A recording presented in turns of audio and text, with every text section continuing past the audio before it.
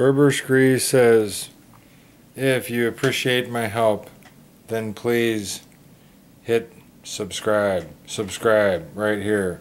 Subscribe. Oh, yep, right there, subscribe. And if you like, maybe it would be helpful if you also like. Please like. Thank you very much, says the Berber Scree bird. Hi. Today we're going to talk about climb-up traps, Sosa and I, in the bedbug war. We're going to talk about how to maintain them. Okay, when you get climb-up traps, and currently the only way that I know of to get climb-up traps is from Bedbug Supply. When they arrive, they will come in a box like this. You will open it up and they will be in a box like this. You pull them out. There they are, ClimbUp Insect Interceptor. You open up the box and there's like a dozen in a box. I'll pull out a few of them here together. Oops. This carton contains 12 units. Okay, here I'm holding 4 units. Now, this is the way that they look. This is the bottom side actually. And then you peel. I'm going to peel one off.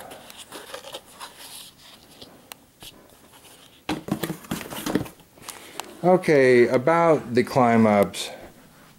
So this is the bottom side of the climb-up trap.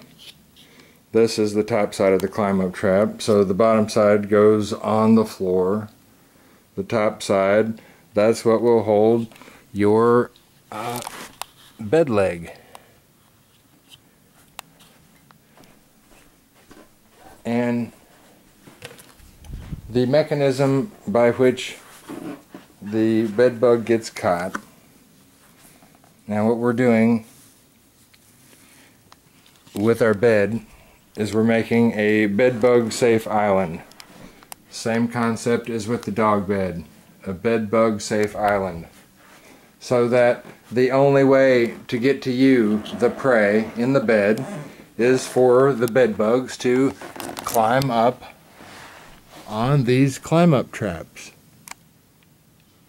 Now, I do not have anything under the base of the dog bed climb-up traps other than the carpet, but under these ones for the bed, I have purchased these pads, not these size, these are actually too small, but same thickness, same material.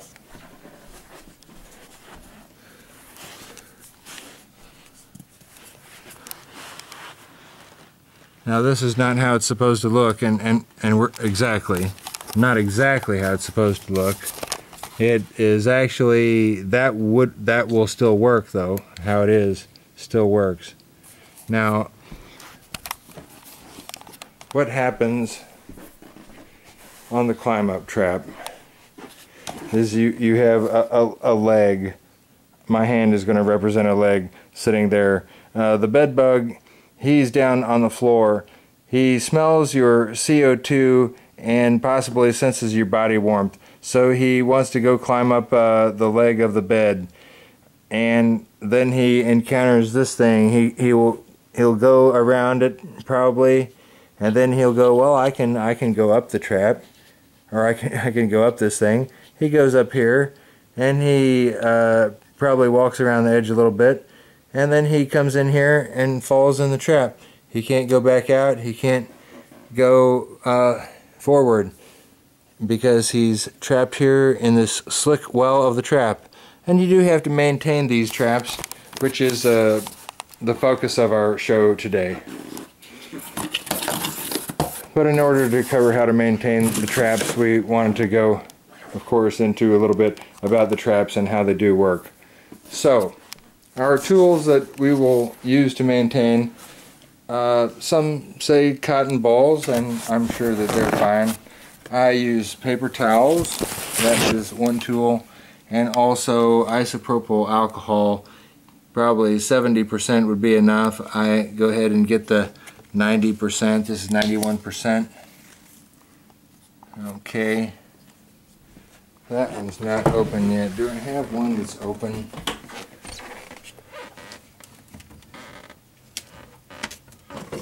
Yes, I do. All right.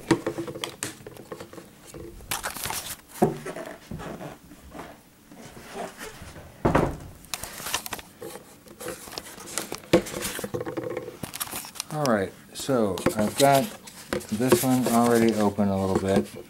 91% isopropyl rubbing alcohol. I will take the paper towel, fold it up once, twice again, so it's 4-ply now. Put it against there. Quickly turn it over. And it's a little bit wet, you see there. Okay, now what we're going to do, here's a good easy one to get to, the one right here on this edge.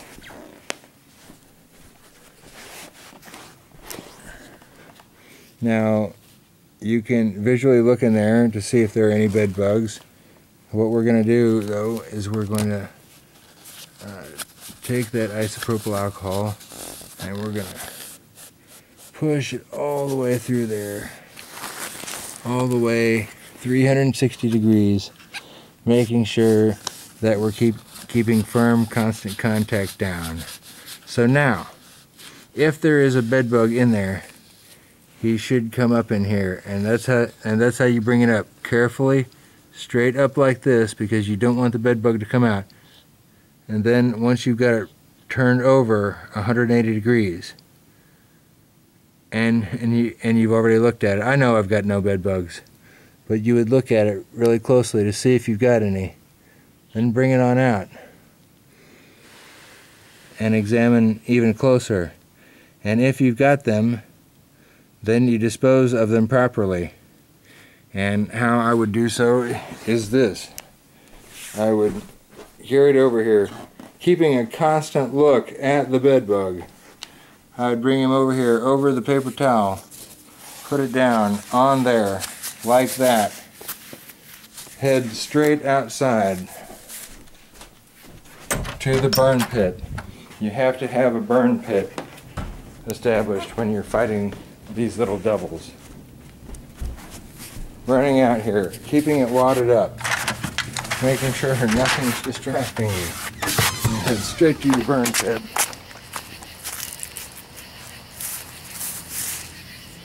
And you set that there, and you fire that sucker up.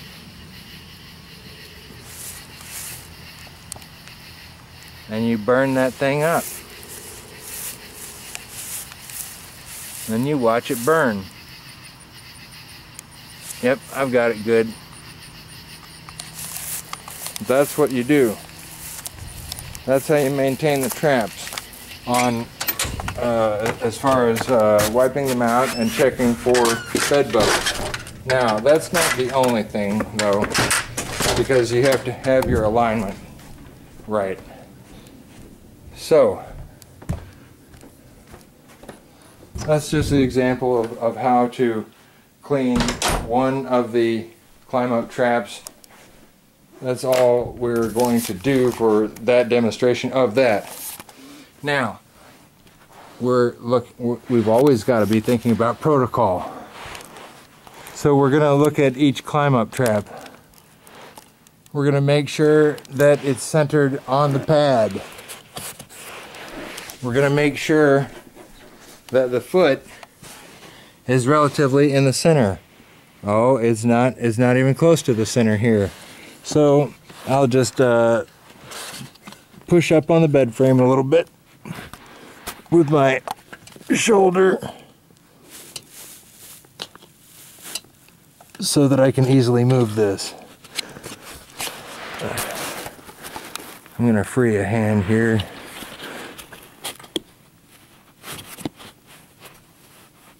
There we go. So that now approximately in the center is the leg of the bed, and approximately in the center of the pad is the climb-up trap. Now the climb-up trap, the edges of it are going to get bent up a little bit here like that, but that is an acceptable deflection, that amount right there. It doesn't have to be perfect. As I said in a different just so you know, I mean, I caught, just for your knowledge, the last bed bug that I saw alive, he was in the sink. He was trying to climb up the side and he couldn't get up the side. So I didn't even ever think about my sink being in effect a climb-up trap, but that's what it functioned as. So here's another one that looks like it needs some work.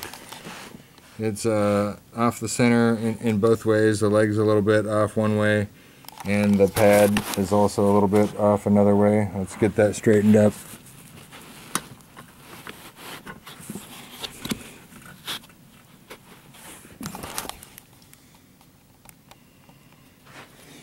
Okay, very good.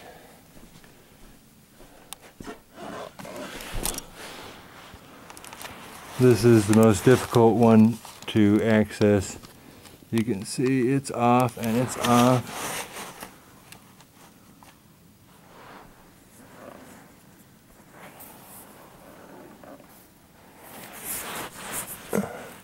Sorry, I'm trying to make it so that you can see what I'm doing here.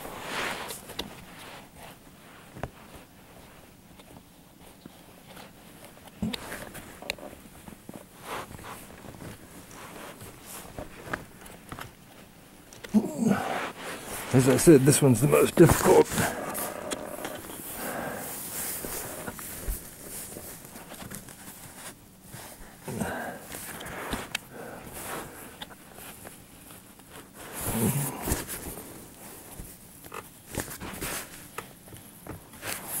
Okay.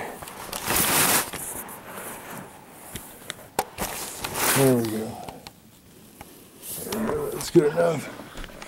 How's the alignment on this guy here?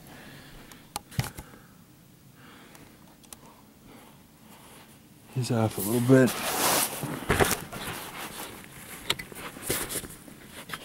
The corner ones are typically pretty easy to adjust. Now he's good. This one, it's not bad.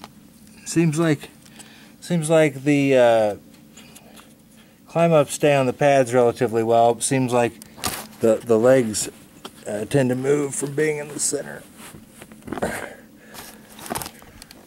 Probably just because the accidental pushing on the bed that you accidentally do sometimes.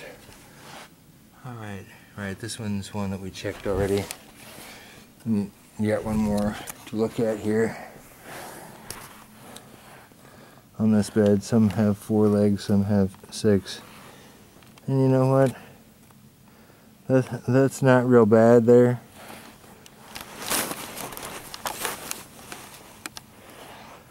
I'm tempted to leave it, since we're doing an instructional video.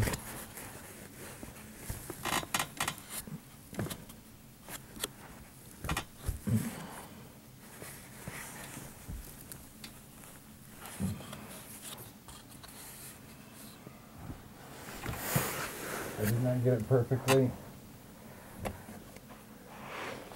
but close enough.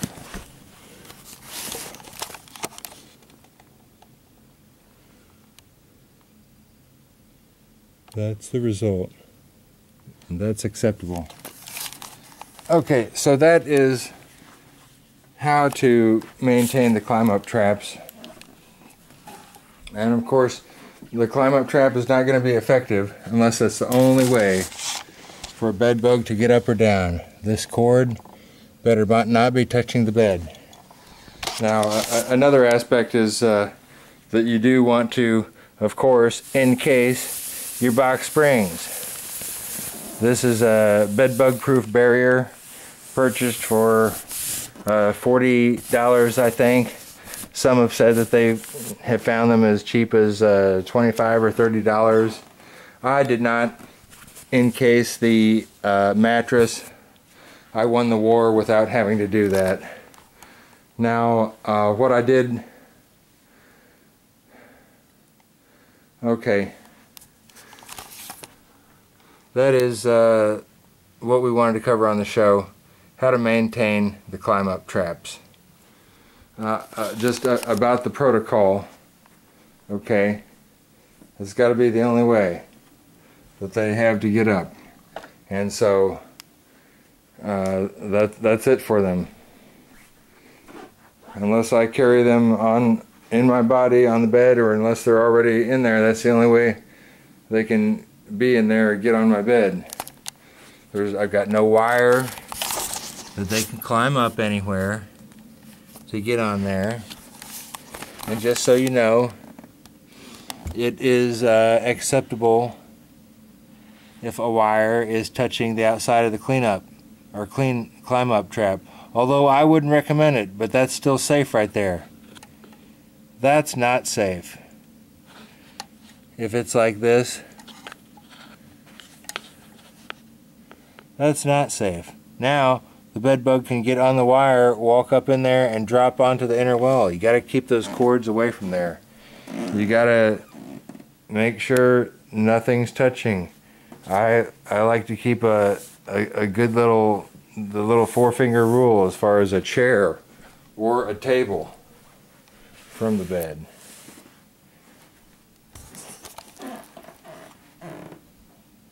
Okay, that's good, right, Sosa?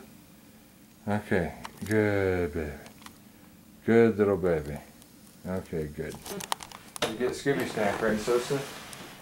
Okay, Scooby Snack for Sosa. Because he's been good. Scooby Snack for Sosa because he's been good. Little dog's been so good. Oh.